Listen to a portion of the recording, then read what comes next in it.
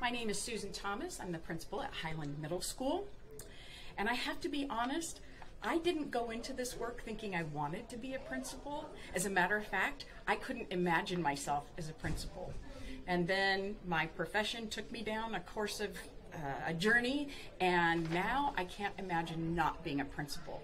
So I've been a principal for 14 years at the middle school level, and I believe it was the job I've been born to do.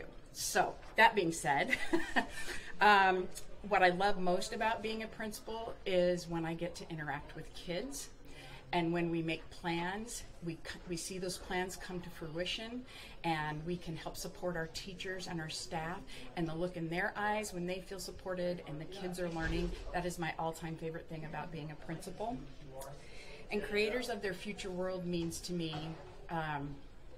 it's really helping our students not to just survive middle school or survive high school, but prepare them for whatever is going to come their way, whether it's next week, next year, after high school, in their communities, so that they can advocate for themselves and take control of their own lives and be responsible for what they contribute to the world.